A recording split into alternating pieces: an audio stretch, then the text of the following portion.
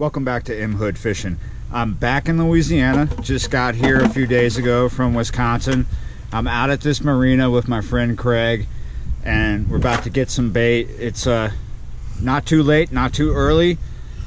There's a bunch of rain around in the area, but I think it's going to hold off and let us fish for a little bit. We're going to get some cut bait, and I'm going to go for big cats and alligator gar, or whatever is on the end of the line. So let's do that.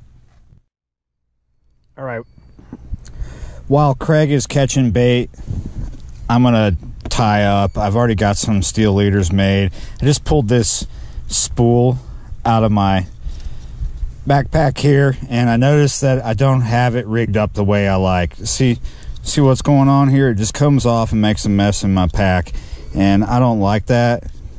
That's not normally what I do. So while I'm waiting for the bait, I'm gonna show you how I avoid that. Now I've got my crimpers here, and they're also wire cutters.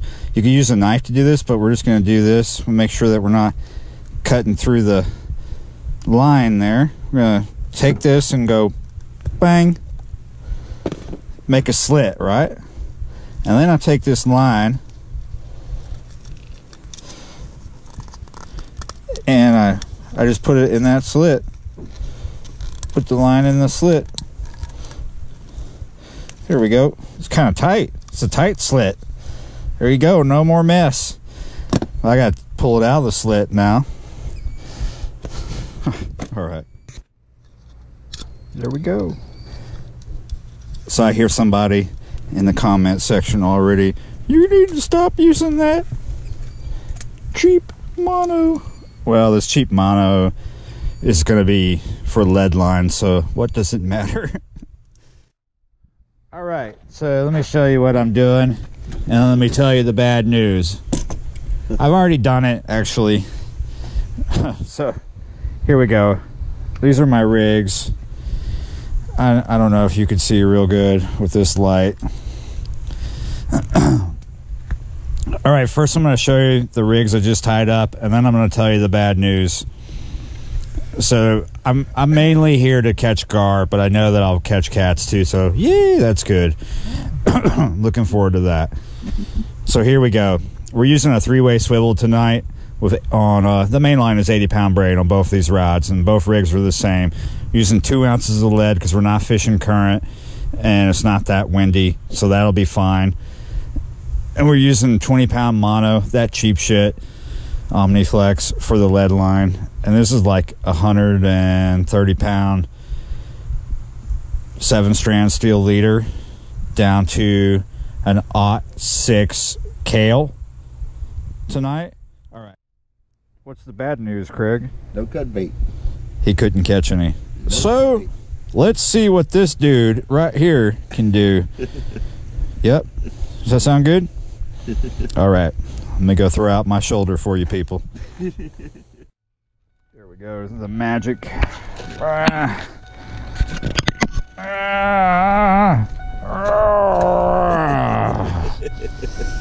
Can you get copyright strikes for open doors?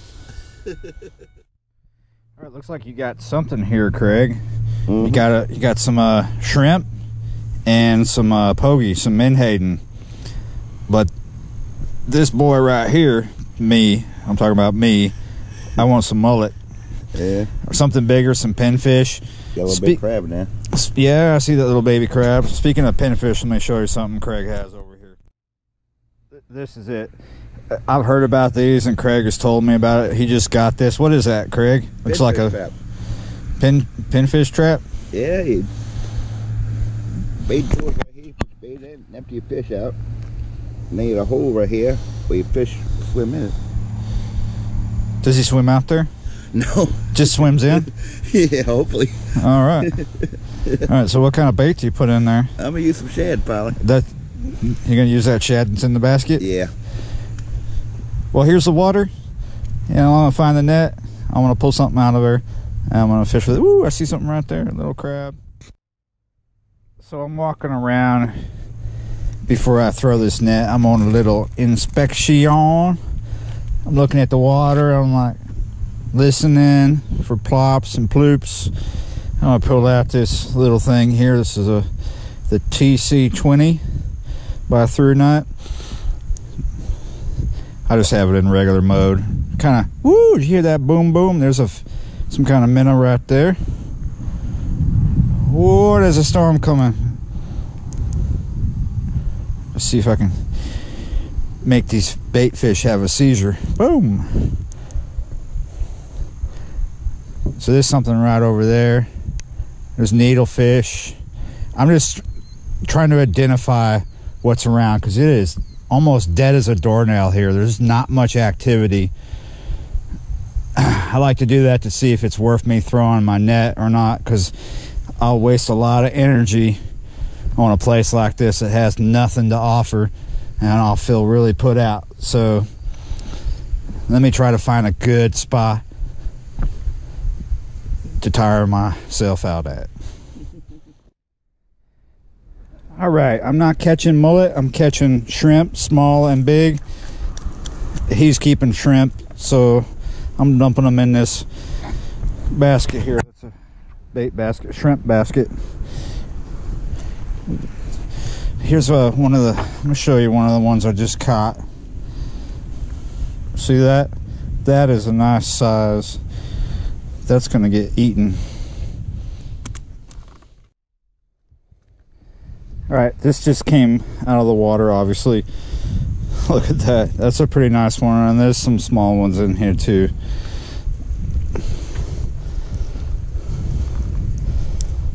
There we go. Boys gotta like make sure they come out. Nice shrimp there.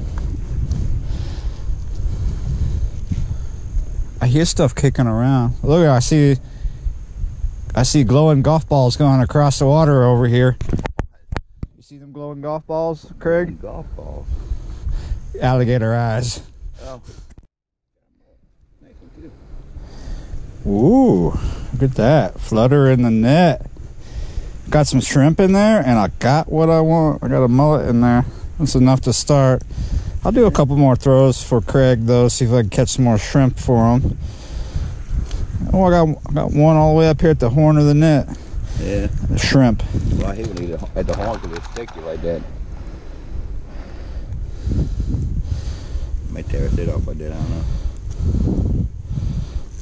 know. No, I got him out.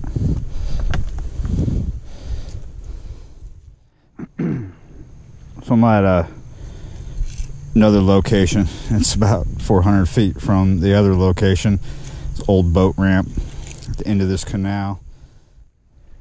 I can't use my bank sticks here because I'm standing on asphalt and concrete, but I do have the brain of a chimpanzee. How do you like my bottle rod holder? That thing's waterproof? Are you waterproof? Are you all wet? You are waterproof, aren't you? You're probably wondering why I'm rubbing on you like that and asking you all these weird questions. It's not because I like you. Well, I do like you. You mean a lot in my world, in my life, but I'm having to touch you a lot right now because there's water all over you. It's nothing weird, I promise. It's just, it happens to be pouring right now, and the camera's wet, so I'm not actually like rubbing on you. Even if you are Stormy Daniels, well, actually, she's not my type, so I don't think she watches me anyway. So, yeah, it's pouring down rain. It's midnight. I'm kind of sitting in the truck. There's no fish biting. Lots of big shrimp here, though. Lots of big shrimp. This might just be like me and Craig catching a few big shrimp. A fishing hack here and there. There's some fishing hacks in this video. You know, little shortcuts for your life as a fisherman. And one thing I meant to mention, let me say that correctly. One thing I forgot to mention earlier, when you're shrimping, even though you see me with my camera on and all these bright lights, actually I prefer to have the lights off when I throw the net. Bright lights seem to make the shrimp go away. They don't like it so much. I don't think they do, is my experience. So yeah, shrimp in the dark and then turning the light on to see what's in the net. Well, let's sit here for a little bit longer and see if it stops. Well, the rain stopped. The truck started and drove off and stopped over here at Lake Hermitage. Gonna throw out this cut bait. I'm not gonna throw it out too far because it's kind of snaggy here. Craig is throwing the net. So it seems this video is gonna just keep going on. Let's see if we can put some fish in it.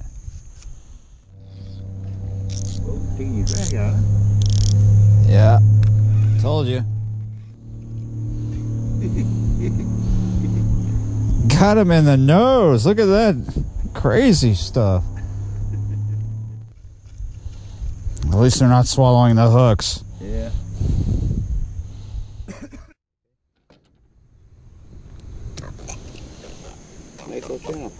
I almost wasn't going to film this because I thought it was a hardhead. Look what I caught out from under the dock here.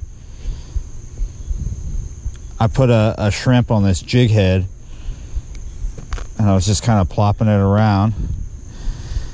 I caught myself a little channel cat. There you go.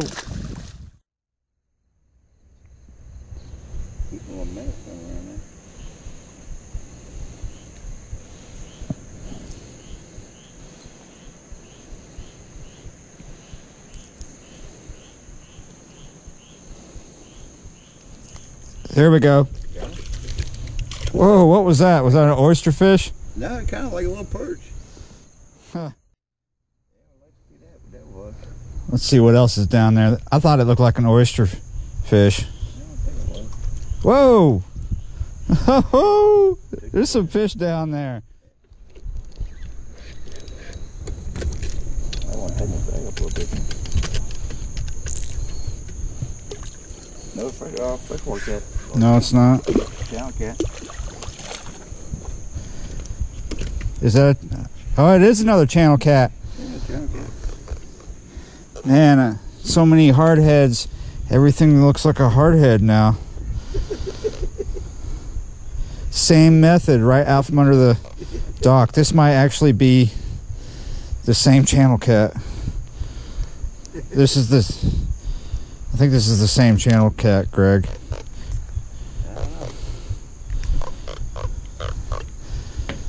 Maybe.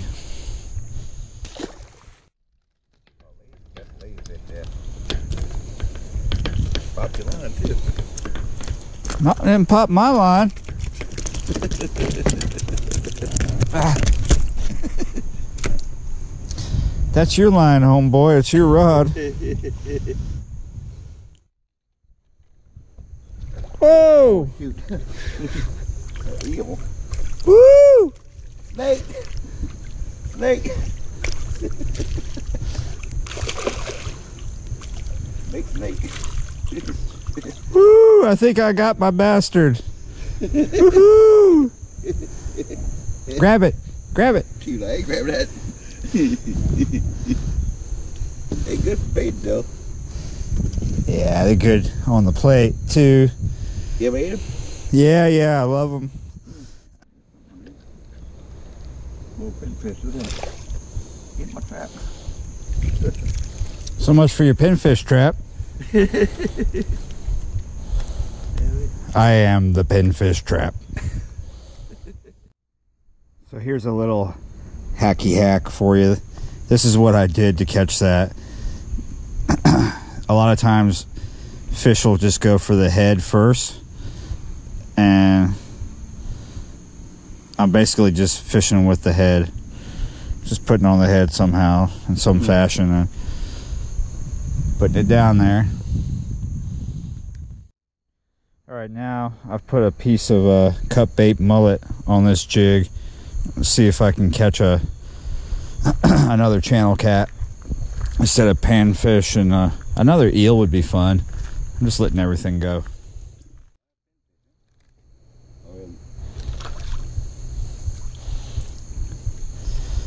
That's a pinfish. We'll take them, put them on in.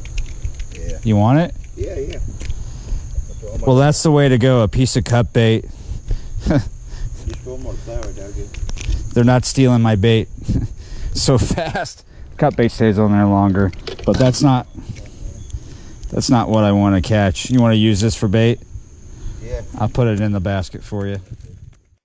Once again, Louisiana Skypiss is just running us off. As soon as we get in the truck, it zips up its fly, and it's not raining anymore. But I'm kind of sick of that anyway, so at least this wasn't like a hard head cap on the end of this video. So I did put some fish in this hacky video. It was kind of fun bumping that jig around, seeing what I would get out from under that dock. The pinfish were a good fight. Even the hardheads were a good fight, but it was kind of cool to catch a channel cat, a couple channel cats, right? So that was a lot of fun. So if you like the channel and you like what I do with my videos and you want to support the channel, there is a link down in the description this time. You can check it out. Oh man, I gotta go. I'm tired. See you next time.